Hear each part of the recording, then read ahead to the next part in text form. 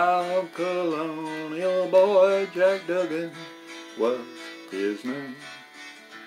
He was born and raised in Ireland in a place called Castlemaine. He was his father's only son, his mother's pride and joy.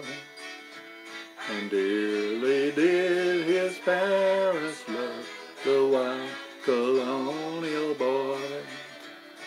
At an early age of 16 years, he left his native home, and to Australia's sunny land he was inclined to roam. He robbed the rich, he helped the poor, he stabbed James McAvoy. A terror to Australia was the wild colonial boy.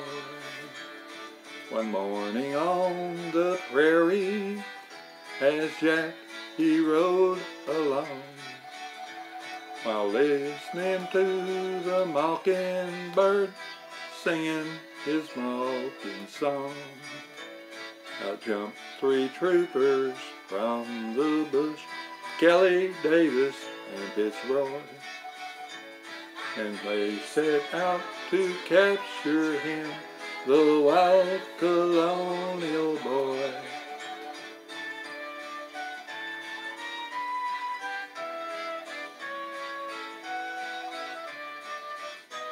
Surrender now, Jack Duggan, for you see we're 3-1. Surrender in the Queen's high name, you are a plundering son. Jack drew 2 pistols from his belt and proudly waved them high. He'll fight but not surrender, cried the wild colonial boy.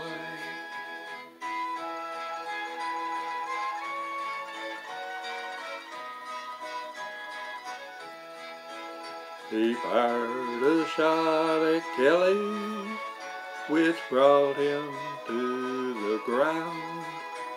He fired point blank at Davis too, who felt it at the sound. The bullet pierced his brave young heart from the pistol of Fitzroy.